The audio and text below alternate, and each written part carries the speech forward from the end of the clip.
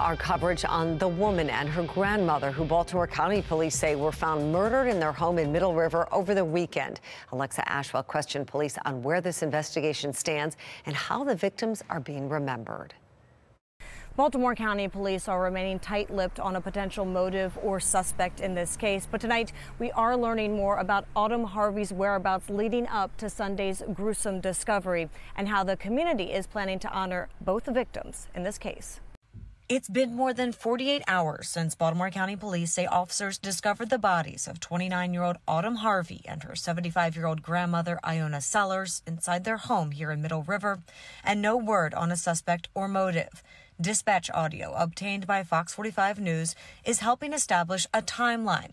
Before 10 a.m. Sunday, investigators say police received a call requesting officers check on the house.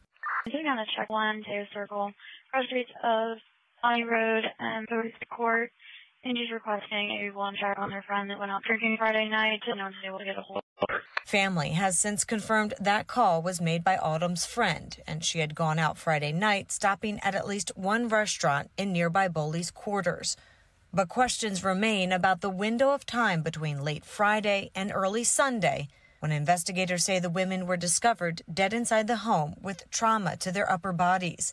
According to county police, autopsies have been performed, and they're awaiting the results that should shed more light on a believed time of death. Family says Autumn was located in the lower level of the home and her grandmother upstairs, and whomever is responsible may have entered the home through a window.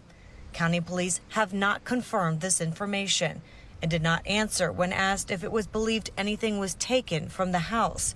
The department says detectives are still verifying a timeline and collecting evidence. I can't imagine anybody would want to hurt her because she was such a kind, gentle soul. Meanwhile, the family sharing more information about their loved ones.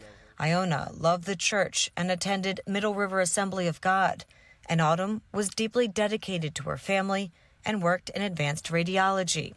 The family in search of justice. If anybody knows anything, any tip, no tip is bad. Whatever we can do to try and get justice for Autumn and Iona. The pastor of Iona's church tells me they will be organizing a private prayer service tomorrow. The family says they will be organizing other prayer services. We'll post that information on our website, foxbaltimore.com, as soon as those details are finalized. Anyone with any information on this case is asked to contact Baltimore County Police. Reporting in Middle River, Alexa Ashwell, Fox 45 News.